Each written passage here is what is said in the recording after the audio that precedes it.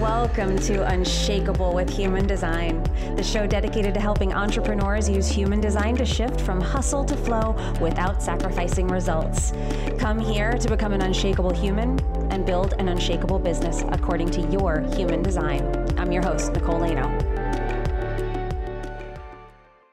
Hello and welcome everyone to Unshakable with Human Design. I'm your host, Nicole Laino, and we are kicking off a new month here. So we are doing our famous transit episode with you today. Unfortunately, Christina Luna, who is normally here with us, our resident astrologer who is kind enough to come in here every month and do these episodes with me, couldn't make it this month. She actually, at the last minute, lost her voice. So I'm flying solo today. I hope you don't mind. She will certainly be missed because I really do enjoy her perspective. And I think that it adds a really beautiful element and makes these episodes extra special for you guys. And I'm so sorry that she couldn't be here, but hopefully she will be better and back with us next month for the May transits. But I've got you. Don't you worry. We're going to cover everything from the human design perspective. Of course, we have the eclipse coming up, which I will touch on. That definitely falls more under Christina's umbrella, but I am going to speak about it a little bit and talk about it through the human design lens.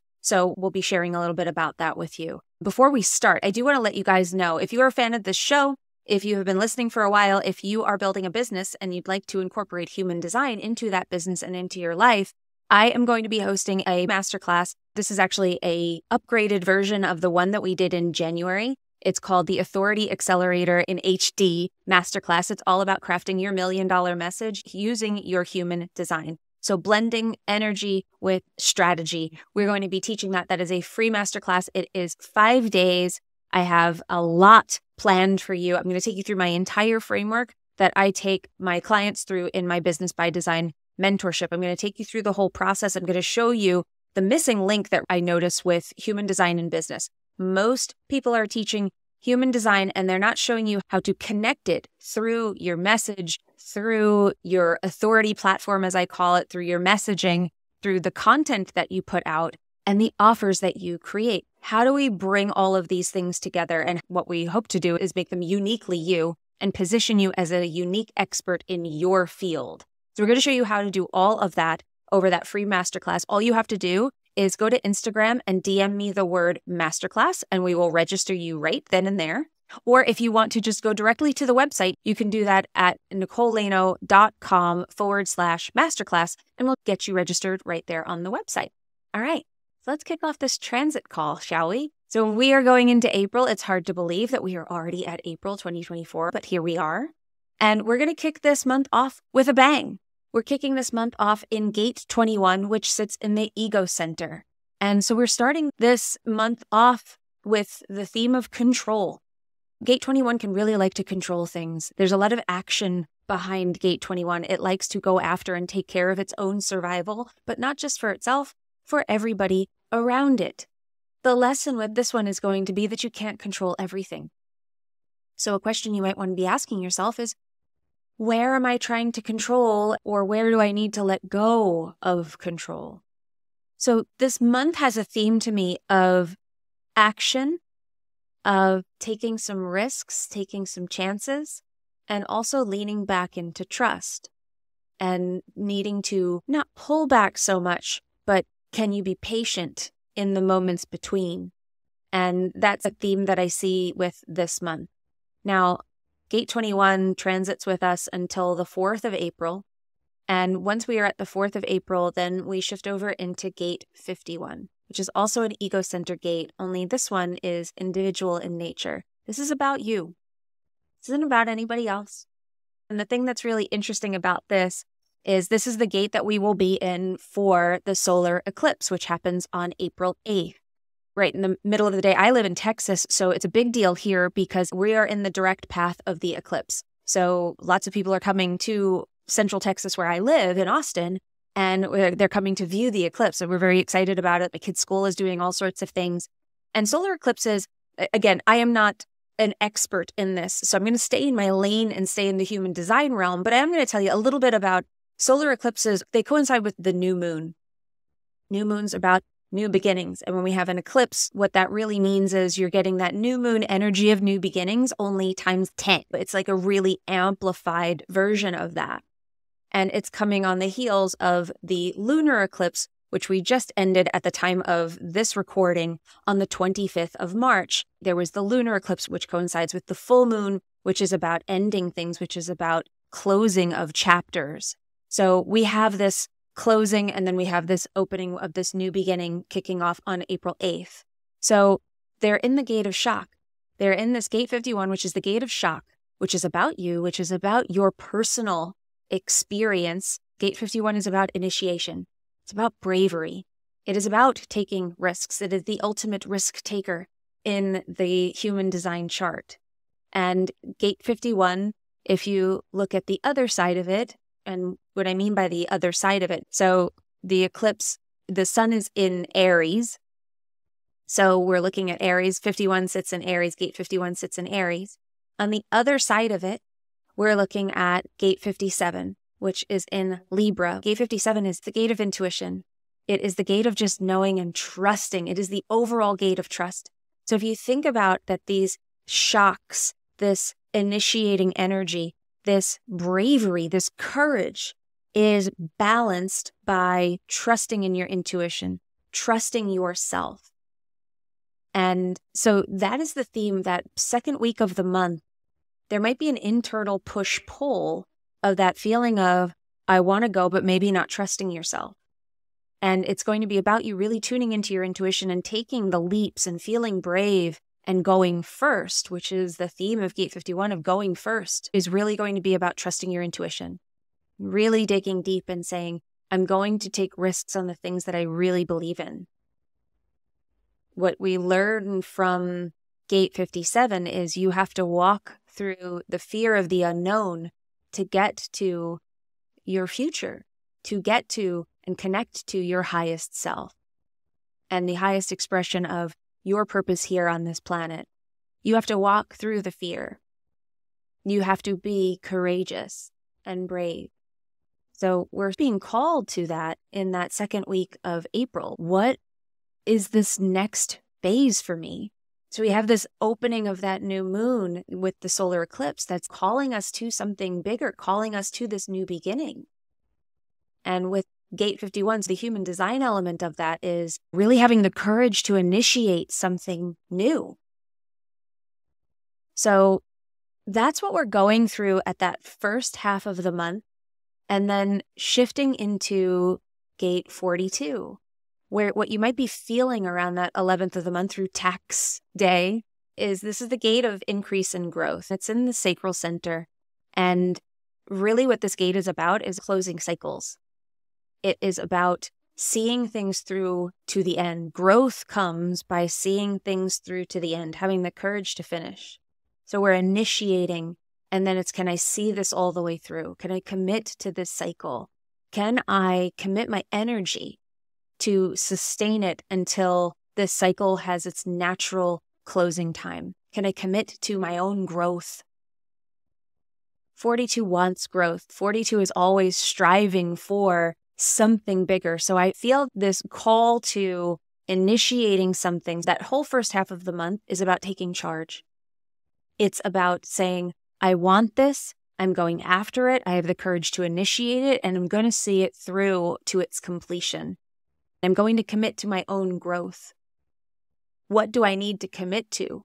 What do I need to do internally to ensure my own growth so that I see things through? What do I need to let go of so that I can see this through all the way to the end? Now, when we move on from here, we have this shift. Now we're shifting into Taurus. So we're coming out of Aries energy once we hit the 21st of the month. And we're still in the sacral center. So I always like to look at what centers these gates sit in because it tells us the overall energy of it.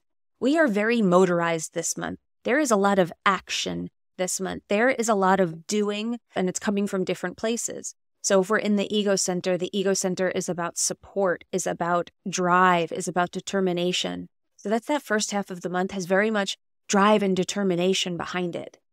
And then we shift into, well, now you've got to love to do it because we're in the sacral now. And it's got to be in response, and it has to be something that we care about, something that turns us on, the work itself. Now, when we start to come into that second half of the month and we shift over the 16th through the 21st, we are in this gate 3 energy, which sits also in the sacral center. And this is a gate of limitation. This is about engaging in your own individual creativity. We can't be creative all the time. You can't be creative 24/7. Creativity requires space. Creativity requires patience. So with all this growth and with all this ego energy, the push of the beginning of the month, we think things are happening. You may see a lull. You may see a pause that's required. You may feel that. And there might be all of that energy from the beginning of the month that makes you question whether pausing is right. Or you might be wondering, why do I feel like I'm slowing down? Why do I feel like things were moving and now they're not? They are moving. You're in a moment in between, potentially. So if that happens to you, if you experience that, can you engage with your creativity? Can you notice and respect the fact that flowers don't bloom all the time? The petals fall and then a new bud grows.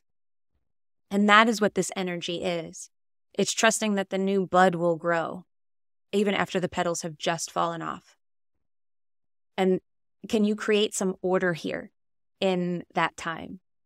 So if there's not doing, can you clean some stuff up instead? Because that is a great way to use this energy, to harness this energy. And then the end of the month, we come to different energies here, where after the 22nd, we're getting a little bit more contemplative. The gate that we're going into for human design is gate 27, which is the gate of caring, which is about family, which is about our relationships, which is about taking care of and nurturing others, nurturing our relationships. So again, it's going to be this shift from probably very work-centered energy, very ego-centered, going after what we want, and then shifting into these subtler energies that are more contemplative, maybe more tidying things up, maybe paying attention to our relationships and where they need to be nurtured, or maybe where you need to nurture yourself. Where are your relationships not serving you? Where are you allowing yourself maybe to be taken advantage of? Where are you overgiving? Big shadow of overgiving with this gate, which, what a beautiful thing to do. I give too much, but then you sacrifice yourself. So with all of those things you're initiating, with all of those plans that you're making, all of your commitment to growth, are your relationships supporting this cycle that you are starting, that you committed to at the beginning of the month? And then we close out the month in a really beautiful gate, gate 24, which is the gate of rationalization. And the gate of rationalization really tunes us into our internal knowing, that internal trust. I know just because I know. You don't need to explain it. So again, we come back to this theme of trust and intuition, of just knowing something, that tuning in. We've had all of that energy that phased out. Now, can you turn it back inward and say, where am I not taking care of myself? Where am I not prioritizing the relationships that mean something to me? Where am I not trusting what I know? Where am I not trusting a higher calling that I have? And I don't need to explain it, and it doesn't need to be rationalized for anybody. I just need to trust myself. I just need to know that if it makes sense to me, that's enough. I don't have to explain the things that I feel called to. There's that ultimate trust there. You want to have a little bit of strength behind that. You want to really trust in it. Don't fake it till you make it. Really tune into what would help me trust what I know more. What am I not wanting to admit to anyone, but I know it deep in my heart? How is that driving me? And how can I honor that more? So those are our transits for the month of April.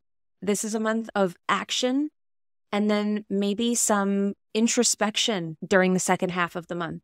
Introspection, pulling more inward, being a little bit more contemplative, calling us to maybe a new path to growth. One where relationships that don't serve us fall away and we let go of them. One where we commit to new paths for ourselves just because we feel intuitively called to commit to our own growth.